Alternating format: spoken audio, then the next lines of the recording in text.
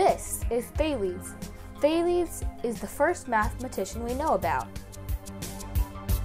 Thales went to go visit the Great Pyramids of Egypt.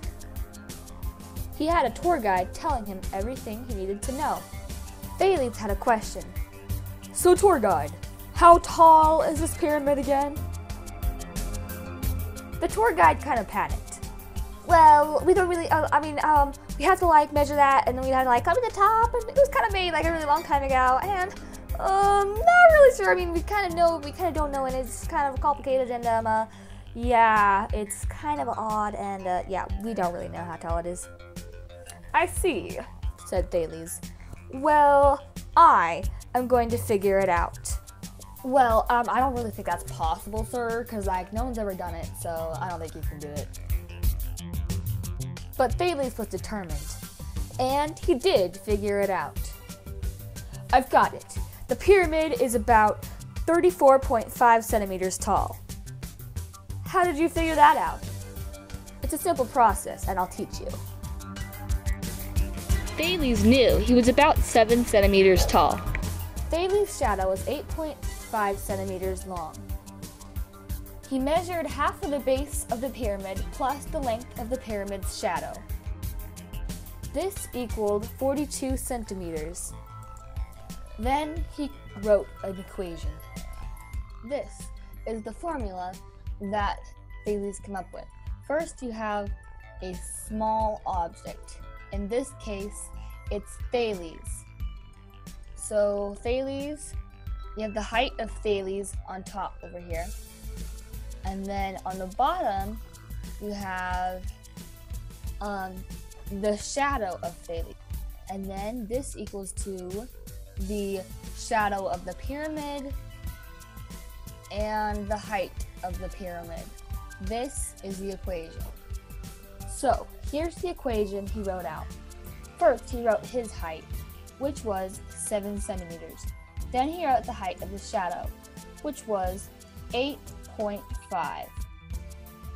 Then this was equal to the length of the pyramid's shadow, which was 42, and the height of the pyramid was x. So how did he figure this out? First, he multiplied 42 times 7 to get x by itself. 42 times 7 is 294. Then he had an equation that looked like this. Then he divided 294 by 8.5, which was 34.5. This was how tall the pyramid was. So, I guess you were right about that whole triangle pyramid thing. Yeah, I guess I was. But here's my question. So, why does this work? I don't understand. Because you kind of do all these equation stuff and it doesn't even make any sense to me. Well, I guess I'd better explain it. Why does this work? It's because of triangles. So, let's look at this.